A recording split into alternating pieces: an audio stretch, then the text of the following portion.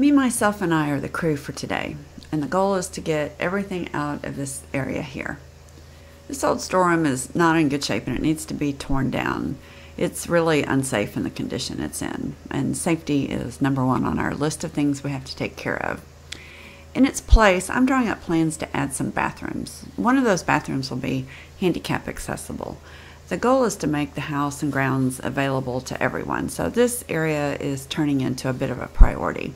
You can see this room still has a lot of old bricks, pieces of slate, old pavestone, cinder blocks, all kinds of stuff. It all has to come out, so I'm going to get working.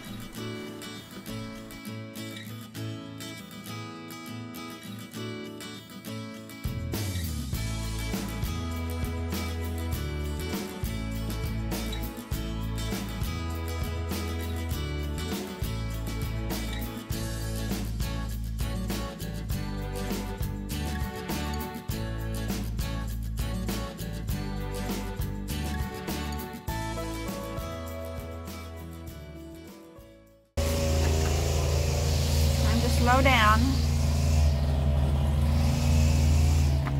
Hi there. What you doing? After about an hour or so, I'm still sorting and moving bricks, and the light bulb finally goes off in my head. I'm hiring a big excavator to come in and remove all that brick rubble that's in the giant pile where I'm taking all this rubble. And they're going to tear down this area at the same time and then finish some of the grade work in the yard. I was sorting all the brick and removing the good brick and putting it in a pallet in the garage area and then throwing the rubble into the rubble pile. It dawned on me it's completely unnecessary to remove the rubble, since when this is torn down, that excavator will just scoop up all the debris and load it in the dump truck to haul away. I don't mind working hard, but I hate doing unnecessary work or being inefficient with my time. So I immediately switched to a new plan that was just to quickly sort everything and leave the rubble behind and only take out the things I wanted to keep. Every time you see me going back and forth without gloves, I'm removing toads. There were 8 or 9 of them living in all these bricks. I was a little mad at myself for not realizing this earlier, and I think between being mad and bored, I decided to stop and change tasks, which I tend to do a lot when I'm working. I'm tired of moving bricks, so I've come inside to do a project in here. Heather and I showed you these windows the other day, but let me get in close and show you the condition and some of the problems. The ones that we were working on, I had taken out before, and they were a real challenge. And let me show you why. Somebody has come in and put screws all over the place, even coming in through the side to hold these windows in. I guess to keep somebody from breaking in, although I really don't understand why. It has burglar bars on the outside. But the way the hinges are, the screws to the hinges are on the inside. There's no removable pin that I've been able to get out, which means you have to get these open to access the screws to the hinge to remove them. So these are going to be extremely hard to get out. It may be that I have to just knock the whole frame out, which may not be too hard, because this is pretty rotten in here. But once I do that, this will be open to the elements and we won't be able to secure it. So I have to come up with a way to temporarily secure these windows while the window's out. Look there at the new steel lintels, already getting a little gross. So anyway, the frames are not in bad shape, but getting them out in one piece could be a challenge. Today, I'm just here to measure all of the lumber that I need to make, well, I called this a frame. I would call that a sash. Anyway, to make these outside frames, I need to know exactly what I need, how many feet, rough lengths, and dimensions, because we'll have to buy that in rough lumber and plane it down ourselves. So I'm here to measure and take an inventory. As I started to take measurements on the window, I noticed there was a jagged, broken cast iron pipe right where I needed to stand. So I decided to grab the hoe and fill that area in and cover that pipe up to make it safer to work. As usual, I got sidetracked and I just kept moving sand, and I never really did get back to measuring the windows.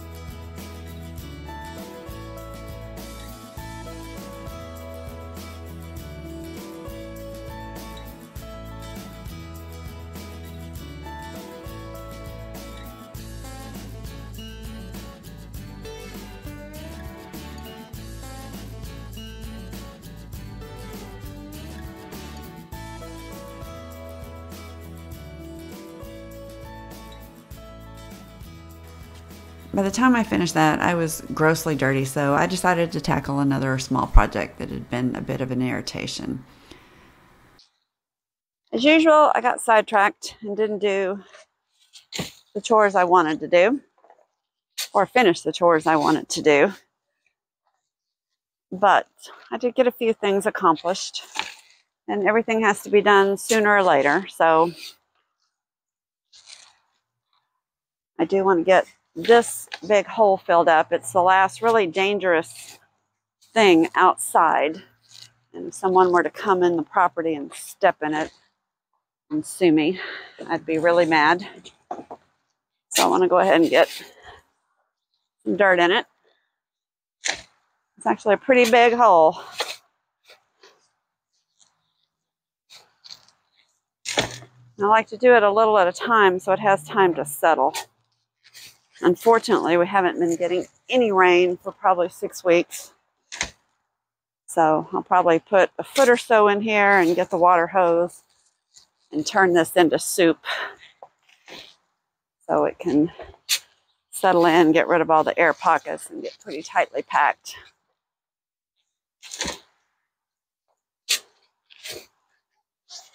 And that's going to be the rest of my day. It is gorgeous outside.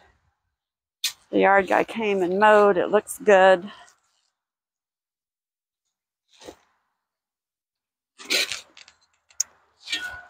It'll take me a while. I have a new plan. And get it over there.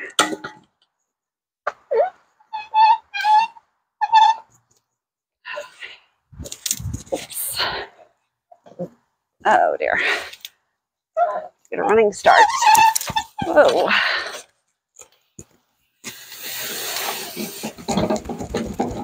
That's some finer sand. Oops.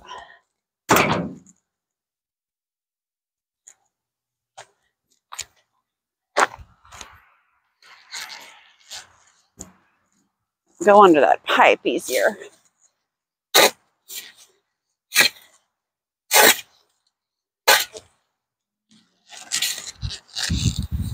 Okay. Oh. All right. I think I'm going to have to get in the hole. Oh my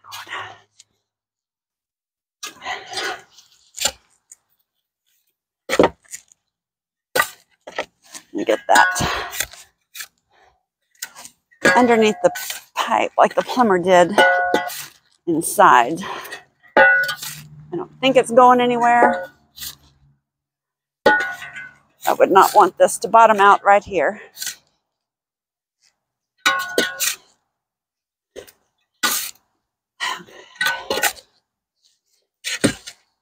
Okay.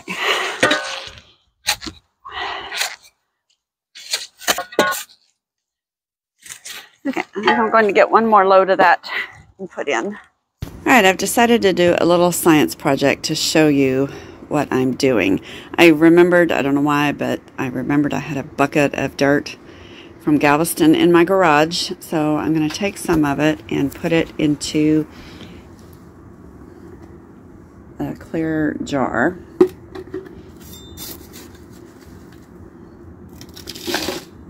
Oops, my husband probably won't be happy when I get it all over the garage floor.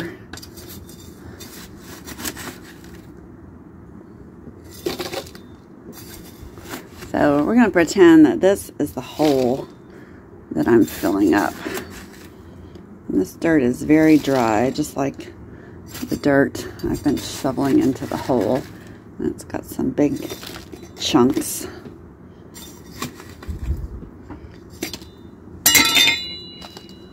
So I'm going to put it, oops, I'm going to put it in here, and then I've got a Sharpie. Oh, well, you know what? Oh, I've got a Sharpie. I'm going to mark the line where the dirt is. A little more. Okay, I hope this works. I took a Sharpie and marked a line where the dirt is. Now I'm going to fill this jar up with water.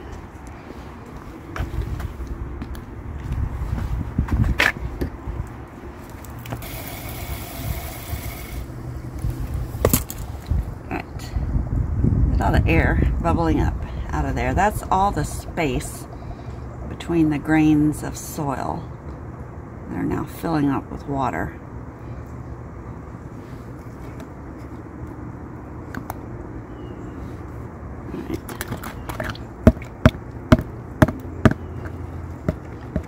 Give that a good shake, and then I'm gonna go have lunch and let that sit. Okay, I'm back. It's been about 30 minutes. I've poured the water off, and look, you can see that the dirt has settled almost an inch below where I drew that line with the Sharpie. So that's a lot of movement. It settled maybe 20%. Imagine if I didn't get all the dirt underneath the pipe packed down and all the air out by watering it in, and later I had all that weight of another 4 feet or so of dirt on top, and it all settled. It can actually move that pipe in the ground and push it down and cause problems on the drainage. So that's why I shovel a little and stop and water a lot and get that dirt to settle, and using that fine sand also helps fill in all of the places between the larger grains of dirt. Let me show you inside. See how I'm trying to get sand all around that pipe so it's seated very well, so that all the weight of the dirt going on top of that can't push the pipe down. I think one more load of sand might do it.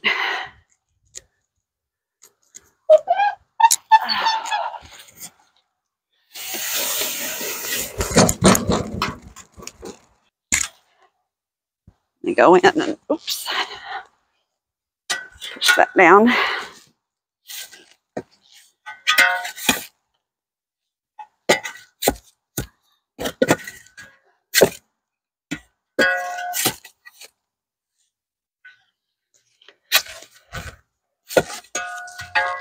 I think that's going to do it. I'm going to get the hose and water it in one more time.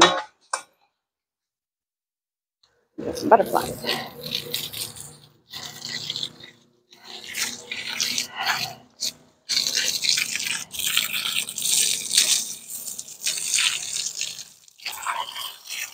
Oh gosh, okay, we got to go have a frog rescue. Oh, no, no, no, no, no. No, please, oh, please don't go in there. Oh, shoot. All right. Oh, dang it. Ah, can't kill a toad or a frog. Went in a place I can't get them. Oh, oh, oh, oh. Let me water some more. Maybe he'll swim out. He's actually a frog, not a toad.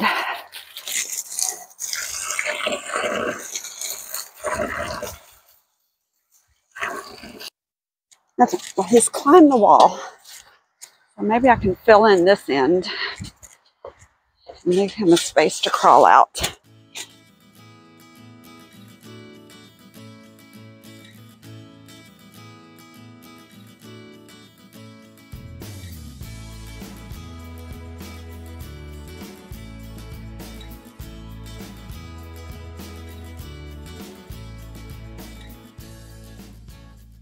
I spent 30 minutes trying to get that stupid frog out before I just gave up. It was getting close to noon and I'd promised Letitia's mom I would take her to lunch, so I cleaned up and headed north.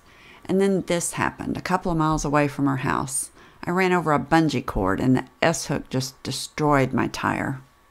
I don't know if YouTube allows me to say SH you know what, but I was on my way back from Galveston. This is my brand new tire. It's 5 days old. And I think I've mutilated it. Fortunately, Letitia's husband has an auto body shop that restores classic cars. Let me show you a couple of the cool things I have working. Look at that, that's John. Anyway, they do fabulous work. But Letitia's mom is coming to get me, and we're going to take the tire to Discount Tire and get another new one.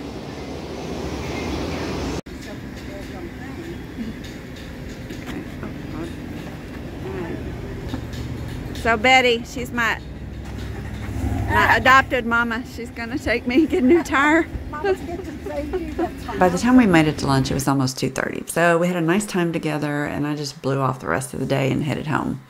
Some days just aren't as productive as others, and I can't get upset about that. I was just thankful my flat tire happened so close to John's shop and not on the Causeway Bridge coming out of Galveston. Tomorrow's another day, and I'll head down and try to get myself back on track, but I have a feeling it's just going to be one of those weeks. There's so much to do here at the League-Kempner House. Don't miss out on the ups and downs of restoring this amazing Victorian mansion. Subscribe and hit that like button. Every view helps fund this massive restoration project.